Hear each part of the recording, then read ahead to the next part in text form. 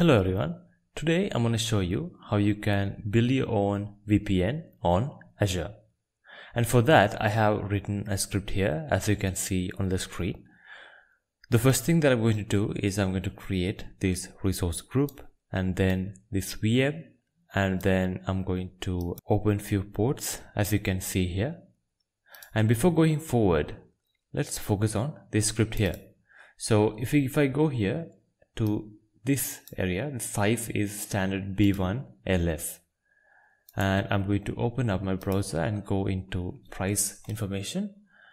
Here as you can see I have selected Linux distributions and BS series in East US region. As you can see the price is $3.7 per month for this Linux VM, and it has only 5 GB of RAM, and this one is enough for doing what you're trying to do. So I'm not going to be using this region. I'll be using Southeast Asia region. It has a higher cost here, but yeah, it's almost $4. So let's go back to my Visual Studio Code and install this VM on Azure. And for that you need an Azure subscription. If you go here to browser and you can get a free subscription, you'll get $200 free. You can try this one if you don't already have one. So let me go back to my my Visual Studio Code and open up the console. If you go here and type AZVM and list sizes, you're going to see all the VM sizes that Azure supports. If I go and scroll to the top, you'll see the one that we're using, and I can safely say this is the smallest VM on Azure as well. So it has only 512 MB of RAM and 1 cores. So let me clear the console and try to run this script.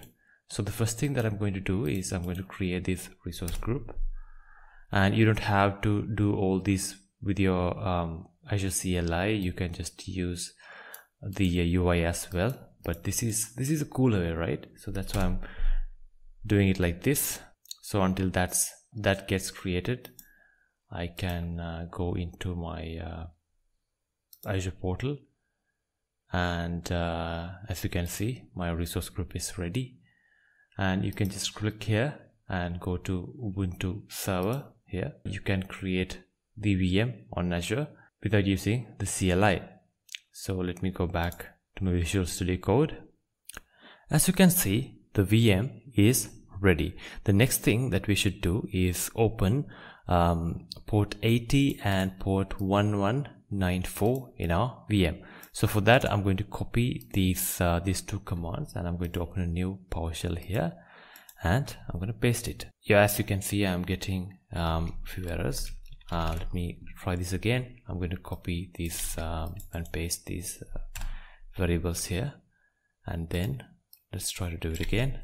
Yeah, as you can see I'm adding port 80 and port 1194, and that is because the OpenVPN server that I will be using for this is working on this port, and I'm using port 80 to host a web browser, the Apache server, to download my OpenVPN file. Yeah, as you can see I have just completed opening the ports. The next thing that I'm going to do is I'm going to switch to my the other PowerShell window and go into my Windows PowerShell, and I'm going to SSH into the VM that I have just created. So for that I'm going to type this command and insert the password that I've given here.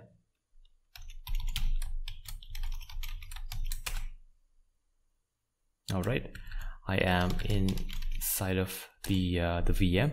The next thing that I'm going to do is I'm going to change my user to root user, and then I'm going to copy this script here to update my my package manager and install Apache server. And I'm using this web server only because I want to download the OpenVPN file. And the next thing is the most important step, and that is installing the OpenVPN server here. So there are 4 things that you should do. As you can see, I'm going to download this OpenVPN install script, and then I'm going to make it an executable one, and then I'm going to run it, and I'm going to keep all the settings as default. So let's try to do it now. I'm going to copy this script, and let's try to paste it here. So it has just downloaded it, and it has made it an executable, and yeah, I'm going to run it. So it's all going to be default settings I will be using.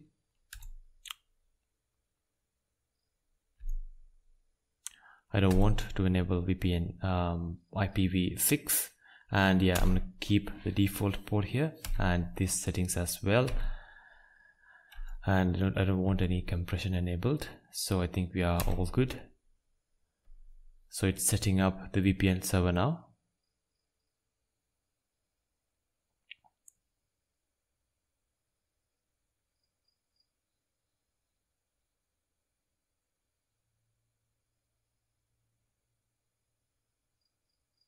Right, now it's asking me my client name, so I'm going to provide my own VPN here, and for this one I'm going to use a passwordless client, but you should use this one. I'm using this for simplicity, and yeah, all right, let's do ls, and as you can see, I have my OVPN file here, and I'm going to move that file to my web server that I've installed, Apache 2 web server, and let's try to do it now. Seems like we haven't installed Apache. Let's try it again. Let's try to install it. It's a bit weird, but yeah, let's try it again. All right, now let's move my file to the web server directory. Now I'm going into my Azure portal, and my virtual machine that I've created. I'm going to copy this address here, and I'm going to paste it in my browser, and you can see the main page of my Apache server, and I'm going to download the file like this. So it's going to be my own VPN. Right, as you can see, I can download the file, and I'm going to save it in my desktop here.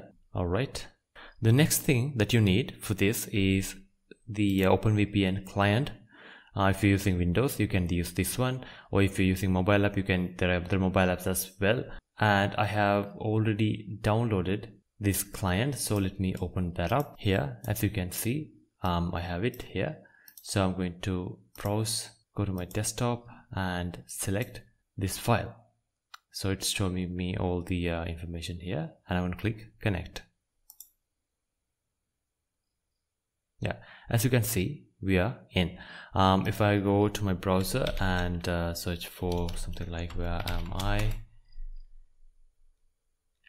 you can see that I'm in Singapore, and I have successfully connected to the VPN that I've created. Let's try to do another test here. So let me open up my terminal again, and let's install my network monitor. So let me copy this command here and paste it here. All right,